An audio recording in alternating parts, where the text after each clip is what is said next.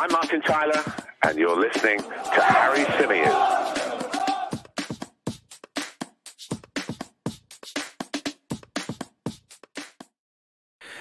Good morning. How's it going? Welcome back along to the Chronicles of a Gooner, the Arsenal podcast, part of course, the 90 Min family. Coming to you a little bit earlier in the day today because I wanted to catch the big news. David Ornstein has brought out a report linking Arsenal with one of Manchester City's Premier League title winners this season. Could the Gunners be about to go and sign a player from Manchester City again? That'll be the third in 2 seasons. Is this really going to happen? We'll discuss it briefly. We'll also bring you some further updates from David Ornstein's piece in The Athletic this morning as well. But before we dive into it, if I could just ask you to leave a like on the video, subscribe to the channel if you're brand spanking new, and if you're listening to us via audio, well, then please do leave us a review. It really, really does help. So, yeah, surprising report, this one for me. I know, people have sort of made that link between Arsenal and Ilkay Gundogan over the past few weeks, just because of the fact that the German international's contract runs out at the end of the season. As far as everybody knows, no agreement has been reached between Manchester City and the midfielder with regards to him staying on for longer. Barcelona have been linked. A number of other clubs on the continent have been linked with him too. And it's interesting because this comes off the back of him having a really strong ending to the season. All of the talk around Gundogan has been in recent weeks that this is a player that when it matters most, steps forward, steps up to the plate, and really is an asset to Pep Guardiola and everything that he wants to do.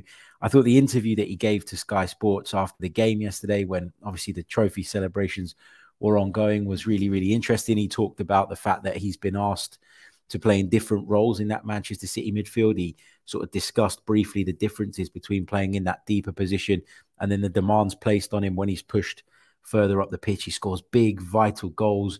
He's been there, done it, won it all.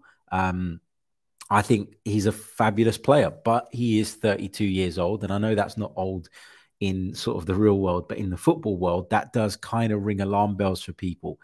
The only difference between this one and some of the others that we've been linked with. So, for example, we've been linked with João Cancelo over the course of the past few weeks. And my kind of reservation around that is not whether or not João Cancelo is good enough. I think he's a brilliant player. But the problem is that Bayern Munich, with whom he spent the second half of this season on loan, have got an option to buy clause for around about 60 million euros, which they don't necessarily want to activate, which suggests that that's the kind of ballpark figure that Manchester City will be looking for if they're going to sell him on. Maybe it won't be 60. Maybe it'll end up being 40 because they need to move him on. And there's been a breakdown in the relationship, obviously, between him and Pep Guardiola. And so, as I say, it's not a question around whether these players are good enough. It's around about whether you're able to make that investment. And it's around about making sure that you don't hinder yourself going into the transfer window, i.e. end up not being able to sign players in other key areas and in important positions because you've gone and pushed the boat out to get someone who maybe wasn't necessarily in your initial plans, but has kind of worked his way into them because of circumstance. With Ilkay Gundogan, I think this is circumstance. I think this is an opportunity that Arsenal and Mikel Arteta see to bring in a top quality player for basically what it will cost to pay him on a weekly basis. I'm sure there will be some sort of signing on fee involved, but you're not talking about 40, 50, 60 million pounds to bring this guy in. And it's why I'm less opposed to this one than I am to some of the others, because as I say, I don't think this will hamstring us too much in terms of what we can go out and do in the rest of the window. We've talked a lot about Granit Xhaka potentially departing. A lot of people have pointed to the fact that he's 30 and therefore it's time to move on from him. Ilkay Gundogan is 32, but I think he's a player that plays the game with his brain more than anything else. And, Andrea Pirlo once famously said, and I always refer to this, football is played in your head and your feet are the tools that you play it with. And I think Gundogan is someone who exemplifies that, who picks up intelligent positions, knows when to get into the right areas, and particularly from an attacking sense, I think over the last couple of seasons has really, really developed. He's a winner. He's another winner that we would be adding to the squad. And we know that we fell a little bit short in terms of maybe mentality at the back end of this season. That's what a lot of people have suggested. I don't think it's as cut and dry as that. But if that is the problem you think Arsenal have, then bringing in Ilkay Gundogan would only help in that sense, you would feel. But there is a part of me that thinks we kind of need to build our own thing. And we need to stop looking at Manchester City and thinking we can sort of replicate the blueprint that Pep Guardiola has sort of carried out. Now, obviously, we're talking about top quality players. Obviously, Ilkay Gundogan is better than a lot of the options that we have at Arsenal Football Club. So in that sense, it would be an upgrade. But I always think Pep Guardiola knows when to let people go. He always understands when someone has maybe sort of given everything that they can at that football club. And it's very rare that somebody moves on from Manchester City, particularly since he took over, and goes on to have a better career. He's very good at judging when the kind of end is here for certain players within his setup. And he's been really good at regenerating this squad. Okay, they've got a ton of money to spend. And okay, there are question marks around how they've been able to do that and manage that. But generally speaking, the players he's let go, he's been able to replace them with better ones. Now, there's no doubt about it. You know, people are talking about Jesus in the last couple of weeks. Is he not good enough? Has he not scored enough goals? Is he just that level below the elite category of striker? Maybe, but he's still a massive upgrade on what we had. And he's come in and I think overall had a very good season and made a big contribution. Zinchenko, question marks obviously being asked about his defensive ability, but overall he's brought a lot to the team and he's been a big reason as to why we've been able to close that gap on Manchester City. So generally speaking, those two deals have worked out well, but they still weren't enough for us to close the gap completely. And Manchester City may have at some point or another thought they'd shot themselves in the foot by allowing those players to join Arsenal. But I think internally there was always that belief within Pep Guardiola and his staff that actually they'd done the right thing. They got the money in. There's a lot of scrutiny on City's finances at the moment. And so to bring in significant fees for a couple of players they feel they could do better on is probably not really an issue. But yeah, you know, it is what it is. Ilkay Gundogan, Mikel Arteta said to be interested in making that move and said to be driving this. Whether we'll be able to get it over the line is another thing. Will Ilkay Gundogan want to stay in the Premier League? We're going to have to make him a big offer, I think, and we're going to have to promise him game time. At 32 years old, he isn't going to want to go somewhere and be a bit part player. It might be a bit like Zinchenko and a bit like Jesus, where, you know, they were kind of in and out of the team at City, but feel like if they move to Arsenal, they'll be regulars and that could extend their careers potentially. So, yeah, interesting one, this. Whether it happens or not, I don't know.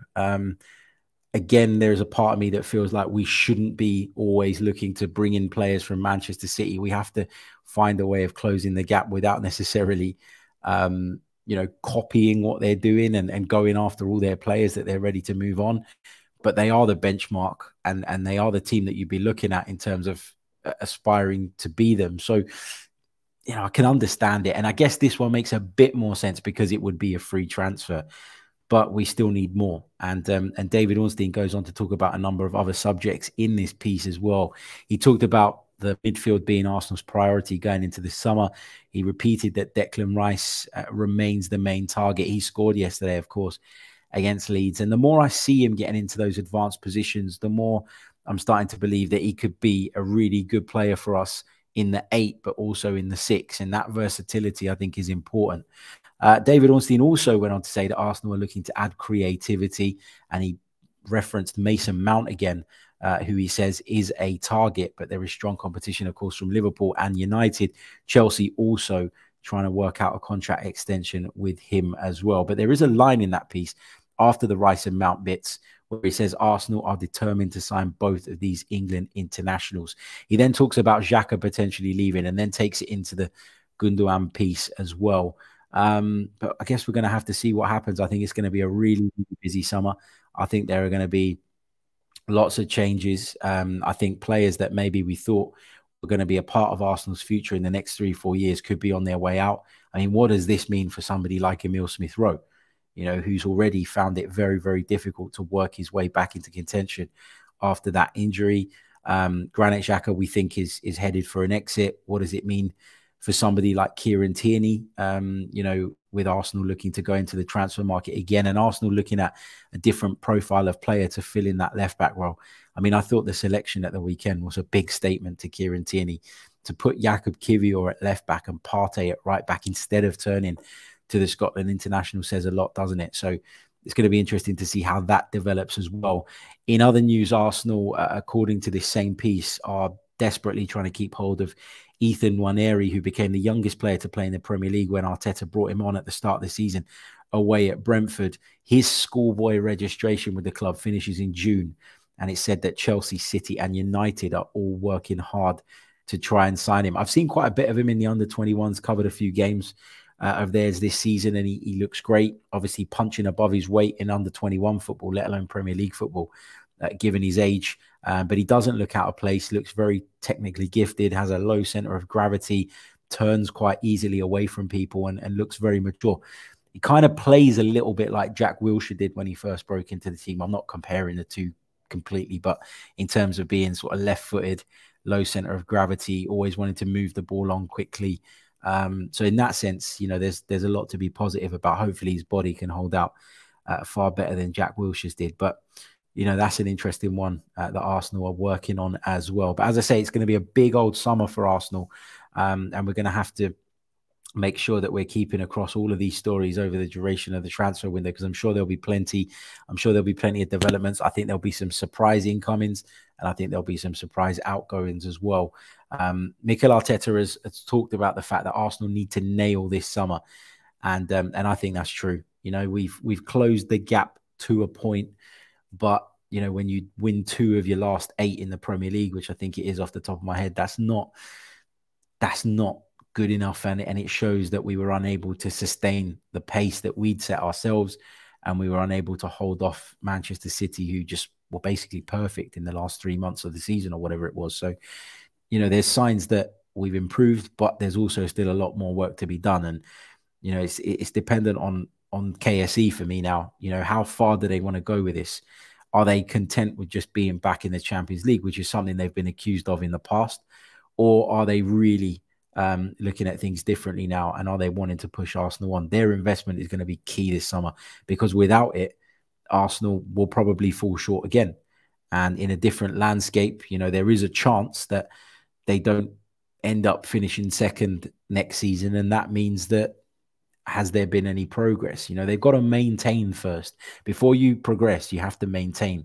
You have to make sure that your base level remains the same, from which you can push on. If you don't do that at the minimum, you can easily fall away. And I think, you know, there's a lot of things that have gone wrong at the back end of the season. There's been a lot of learning curves. I think, you know, there's a lot of things we can take away. There's a lot of things that the players need to do better, that the manager needs to do better.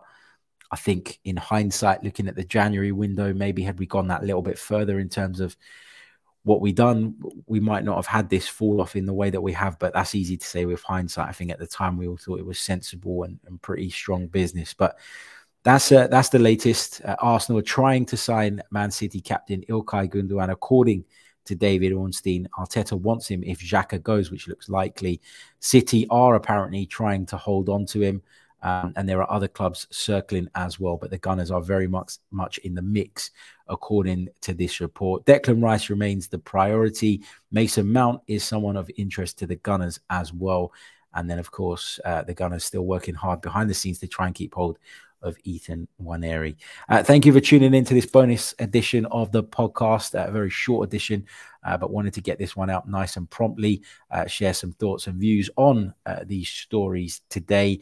And we'll be back tomorrow with another edition of the show. Make sure you're liking the video, subscribing to the channel.